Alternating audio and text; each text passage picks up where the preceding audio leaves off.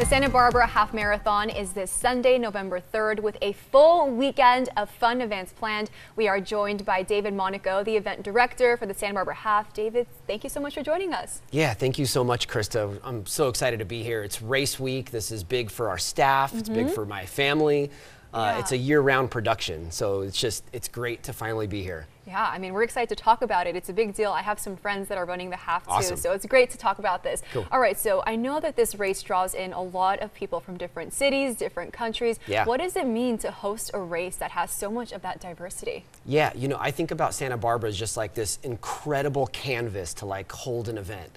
And so to be welcoming over 6,000 participants, there's 15 countries represented, Wow. almost all 50 states. I'm still working on South Dakota next year.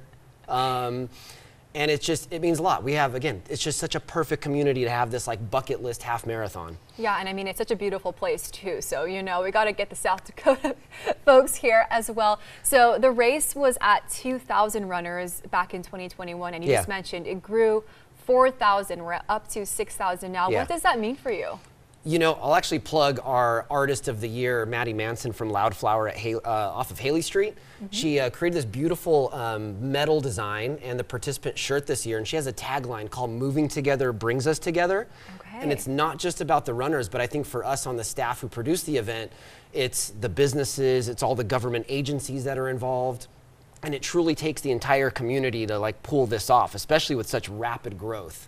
So we're thankful for the community to allow us to do this. Yeah, I mean, it brings everyone together. I love it. And running, of course, it's so healthy for you as well. So great thing to do together. You recently announced a multi-year partnership with Hoka.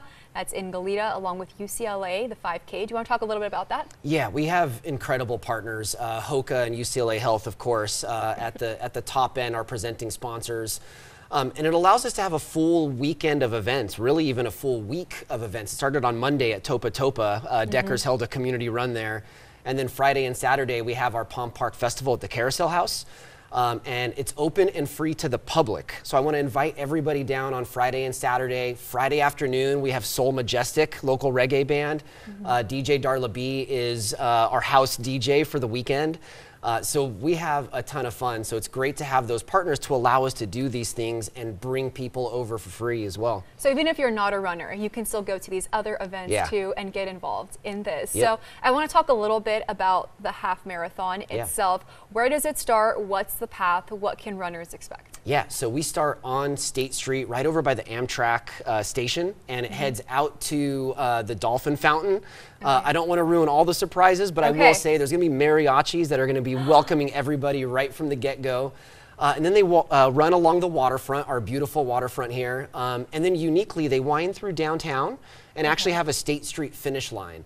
So it's just like this really high energy, like fun, unique half marathon, not just for the running community, but especially here in Santa Barbara. Oh my gosh, I love it. So there are surprises too. We got a little bit of a teaser here as well. Are you going to be running yourself? I wish. We're working not quite 24 hours a day around the clock, but we have an early morning to get barricades up, get all the tents up and all that. And I also want to plug, we have an incredible for the first time, a full volunteer local medical team. Awesome. It's led by Jason George, a local nurse, and the Westmont Nursing Program, which I know you're an alumni of Westmont.